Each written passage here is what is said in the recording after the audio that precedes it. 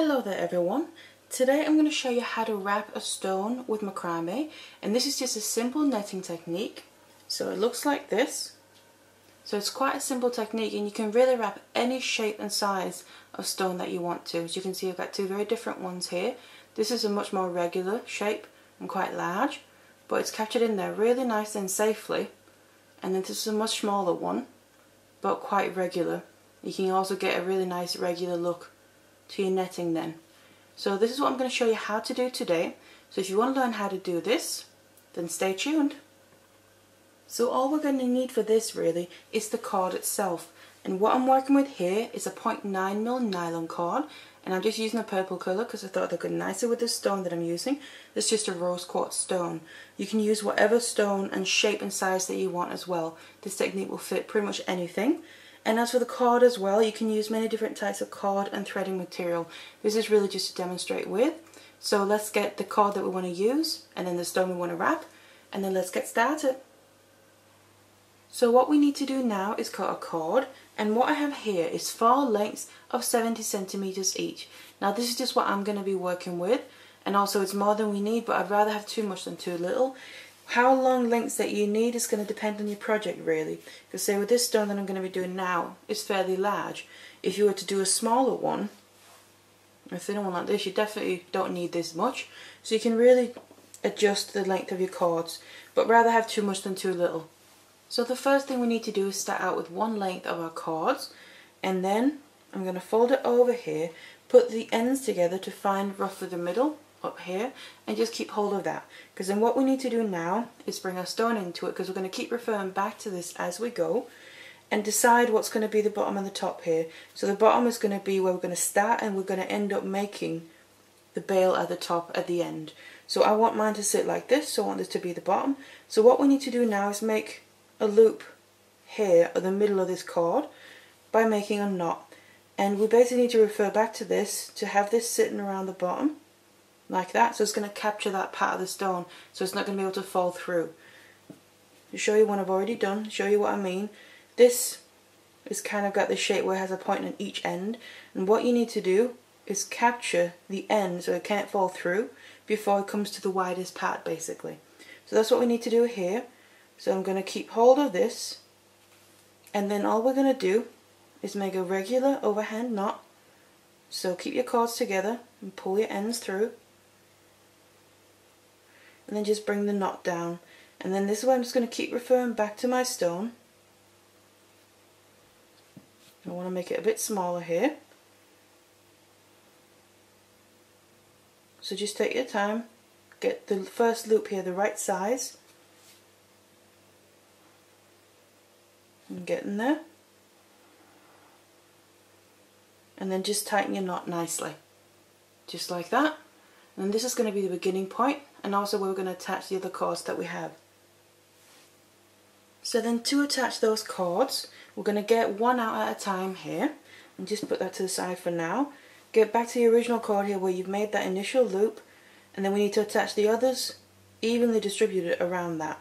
And the way that I'm going to do that is again fold this new one in half, put the ends together till you find the middle up here, and then I'm going to attach this to the original loop with a lax head knot. So put the loop through there, and then bring it out and pull the ends through so it looks like this, and then just tighten it roughly so we get it in the point where they're going to be evenly distributed. It's not too crucial because we can still move these ones around when we attach the others as well. Then grab your next length of cord here, do the same thing, find the middle by putting the ends together. Again, get it through your original loop there. I like to make sure that I put my cord through from the same side every time, so I come from the bottom every time, just to get a consistent look. Again, get that loop, pull the ends of the same cord through, and tighten it like that. And then we just have the one left we need to do. So again, get that cord, do the same thing, find the middle, and then your last space here, get it through to create that loop where you can pull the ends through, just like this, and tighten it. And then we have all our loose cords attached together to basically create a starting point. And this is almost evenly distributed already, but this is where you can then just move them around. In this case I'm using 4 lengths of cord, so I'm kind of ending up with a square here at the bottom. You can just gently move these on the cord till you're completely happy and they look nice and even. And like I said, I'm using 4, so you kind of get this square. How many you need, you can use more or less than this as well. It really depends on the stone that you want to set. For instance, this one is quite large, that's why I'm using 4, whereas the one that I showed you before, that I've already made, is quite small. And this one I only used 3, so here at the bottom we kind of actually get a triangle instead.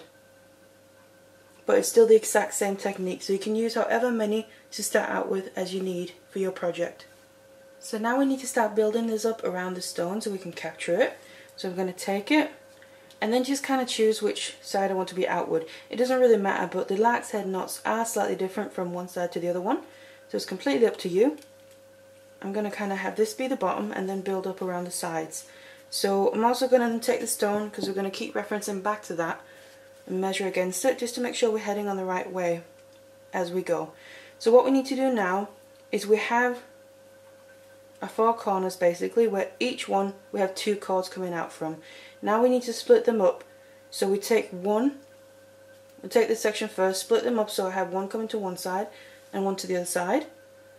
And then we do the same with this next one over here. So just take kind of 2 groups at a time, and then we need to bring these 2 together. So we start creating this netting that we need to do. And this is where we also need to then start measuring it against the stone, because we want to make sure that we don't make these sections too large or too small, and that it's going to look as nice as possible as well on the stone, so as even as possible really. So if I kind of hold on to this and bring it together, I'm going to be doing this every time before I make any knots, and just hold it against the stone, and then you can kind of get an idea how it's going to look coming up the side there. If you're happy with how that's going to be, I'm going to keep hold of it from the other side, and then again with the ends here, both of them together, just make a regular overhand knot like that, and try and keep your cords together so you're tightening them evenly, and then bring it down towards where you're holding on to. So you're basically placing your knot exactly where you're holding your cords together, because that's where you want it to sit. So something roughly like this, and just keep double checking before you completely tighten it. I'm just going to check again against this as well, like I'm going to do throughout, and just see the evenness of the different spaces that you make. And then I'm going to tighten it completely. And it also helps sometimes to pull one of the cords at a time, so just like this. So that's the first one. Basically going to keep doing this, moving across all the way around the initial square that we made. So we made that first one, move over to the next ones. So this is where we still have the one cord out of the pair that we just used. Move to the next one and grab one facing towards that side out of the next one. And just do the same thing. So hold them together, and I also then reference back to the ones I've already made, because that is already going to give you a good idea of where to place that knot. So keep hold of it and then make your regular overhand knot. And put it all the way down. I like to kind of keep it outstretched when I'm tightening, just to get an idea if it's looking right and sitting in the right place. And before I tighten it as well, see if this is going to end up looking alright when it sits on the stone. So like that. I'm pretty happy with that. So I'm going to tighten this completely like that, and then keep moving around here. I'm basically just doing the same thing. So again, take the one you have left out of the last pair that you just used, move around the square there, the original square, and then grab one out of the next pair from the next corner. And you just keep going like this all the way around. Try and get your sections here about the same size. So I've now done all four all the way around there. So as you can see, we have the initial square and then kind of a triangle coming out from each side of that square. And you'll also see it's not completely flat.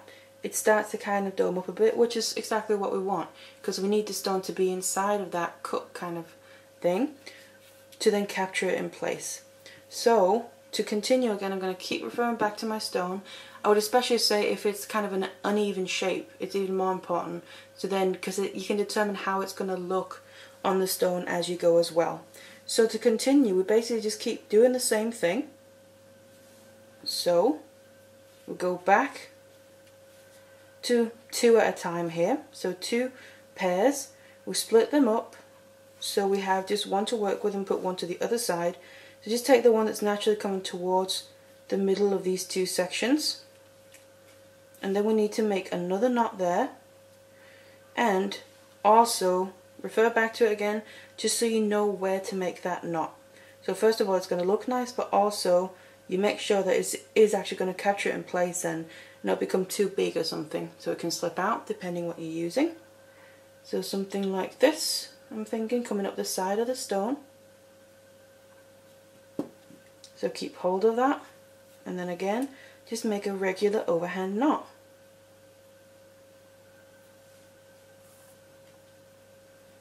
And then tighten it all the way down to where you keep your fingers. Tighten it evenly. And before I tighten it completely, I'm just going to have a look at it again, just to make sure it's in the place I want it to be. Pop the stone back in, just to double check. And obviously we only have this one side of the next level down, so there's not that much to compare to yet, but just get a rough idea of how it's going to look. So I think that's going to be fine. I'm going to make sure to tighten it nicely. You want to make sure you can tighten your knots really nicely, so it's not going to move once you've finished making it. And just keep doing this again all the way around. For this level, take the one that you have left out of that pair that you used, and then one out of the next pair. And again, bring them to the middle of this section. Hold them together.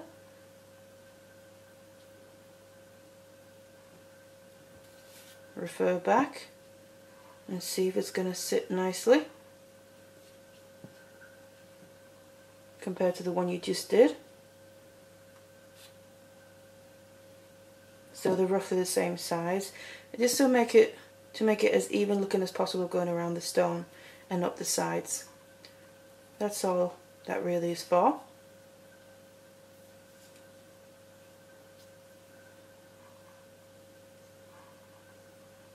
Tighten it, get it all the way down.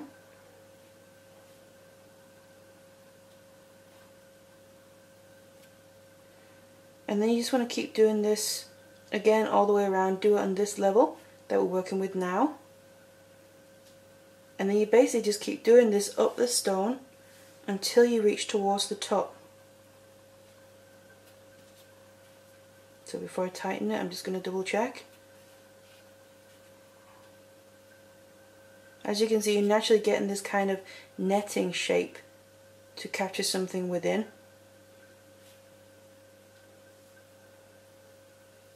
So that looks fine to me, also compared to the other one. Tighten it nicely and securely, so it's not going to move. And then just keep going all the way around. And you just basically want to keep building this now, up the sides of the stone.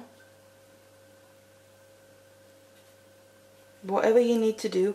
Like I said, with this one, this is quite small, and also it's a different shape obviously.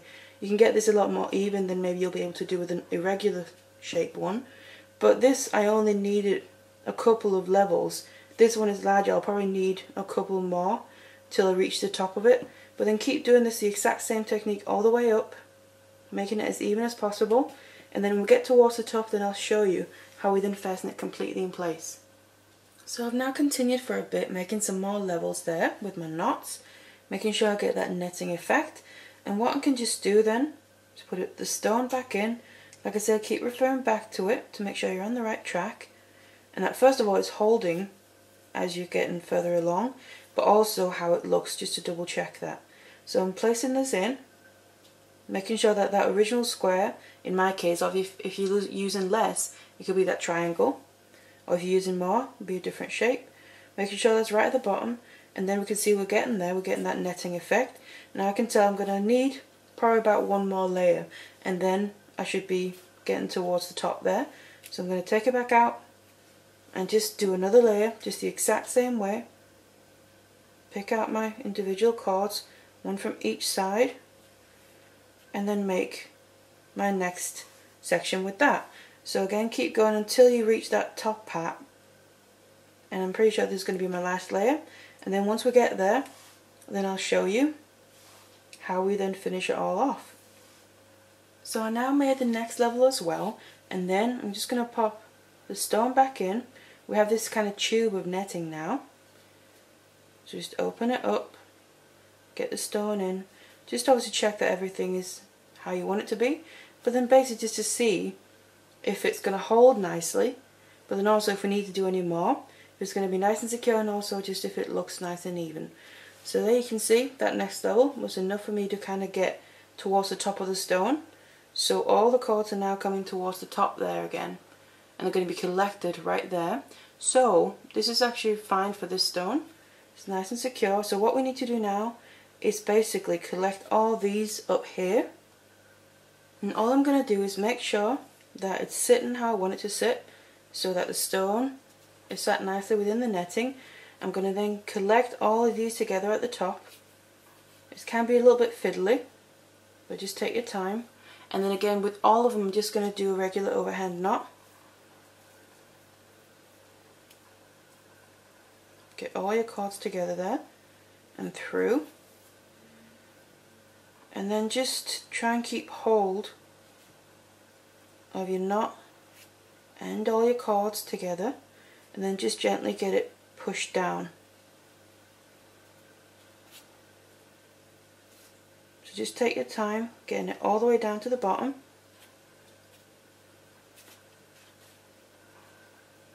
So basically right on top of that stone there. Now something that can help a little bit, because this part can be a little bit fiddly, because you need to make sure that when you're tightening the knot, the stone is pushed all the way down. So while the knot is still open, what can help is get something, I'm just using a pencil here, but you can use anything, it's not too large, get it through that knot, and then just use that to help work down towards the stone. So you make sure it gets nice and tight. So that whole netting is going to really capture that stone in place. So take your time. Try and work with all your cords at the same time. And then push them down towards the stone.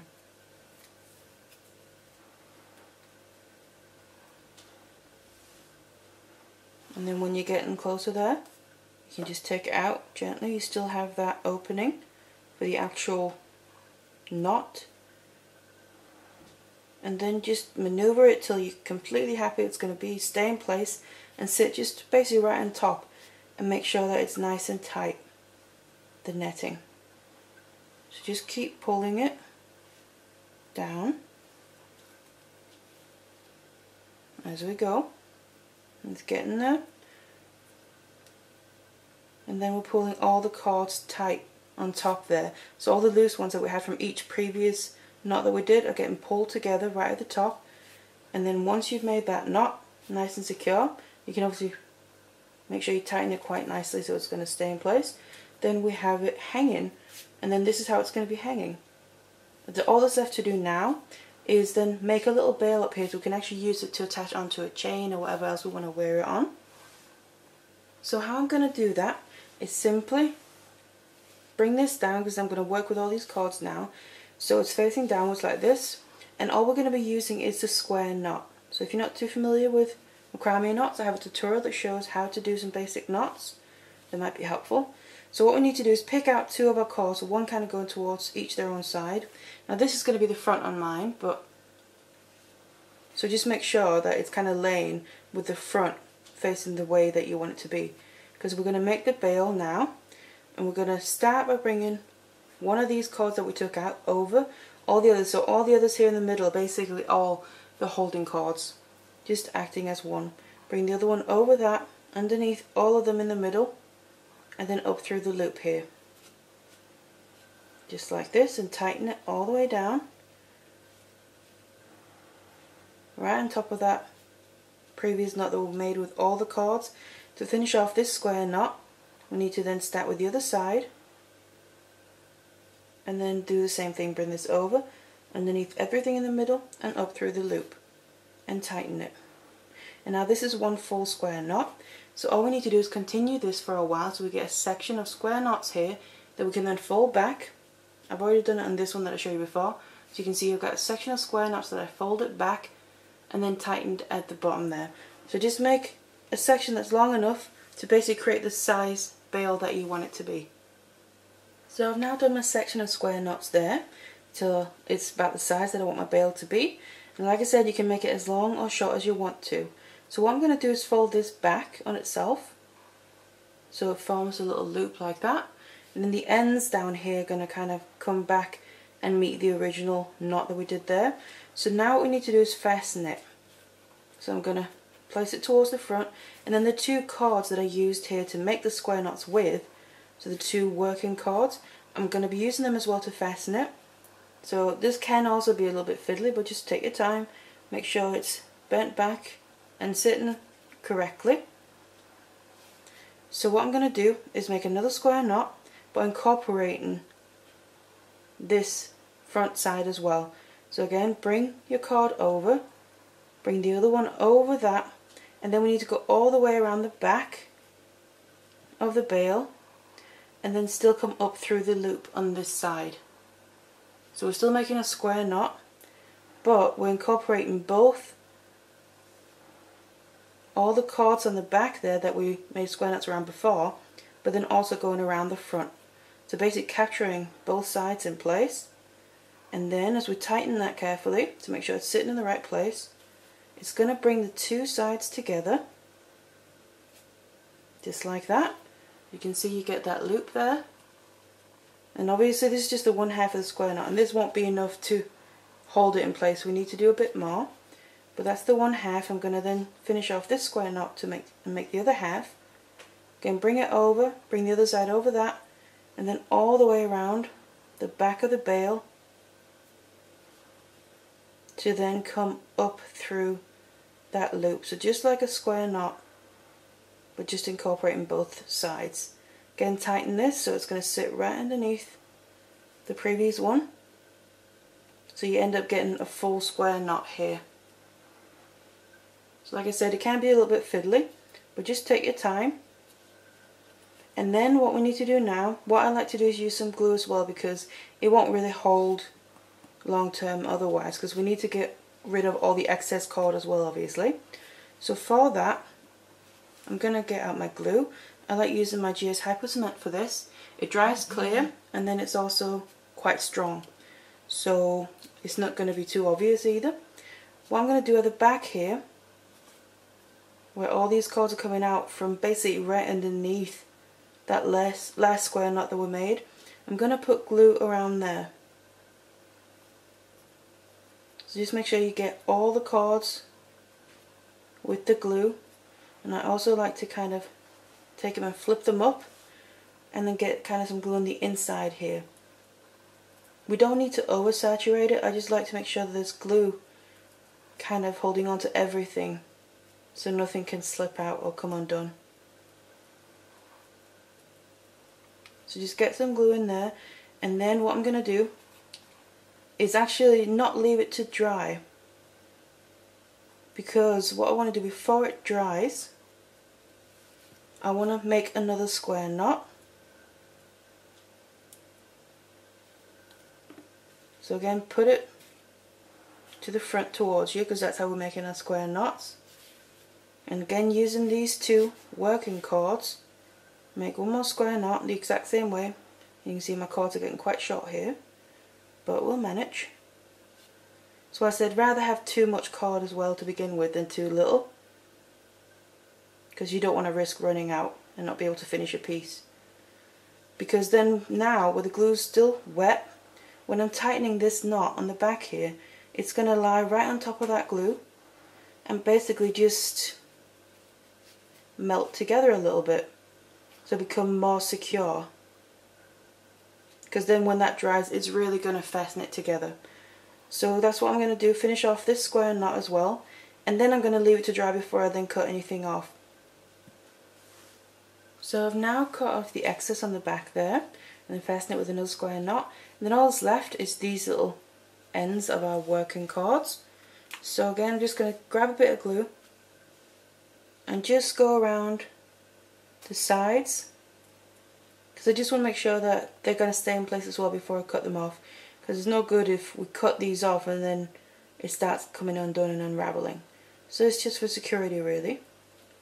So put a bit of glue here, let it dry, and then cut off the excess of these cords as well. So I've now cut off all the excess cords there, and then here we basically have the finished netted stone. And that's how it looks. So it's a pretty simple and easy technique, because it's really just knots after knots and then making it fit around the stone. Whatever kind of stone you're working with, like I said, this is more an irregular one and quite a large one, but I did this one as well. That's quite a bit smaller but a little bit more, well, a lot more regular really, so you can get a more even look. But it works for pretty much any kind of shape that you have, and stone obviously as well. So this is how you do this, quite a simple technique when it comes to it. So I really hope you enjoyed this tutorial and found it useful, and thank you very much for watching. Hello there everyone. Today I want to show you how to wrap a cabochon or a stone using the macrame technique, and this is using the vertical lark's head technique, and this is what it looks like. So this is the final result of what I'm going to show you, but you can obviously use this technique for many different shapes and types and sizes of stones or cabochons. This is just to show you the technique. So this is the effect running around the side. It gives a really nice effect, and then I've added beads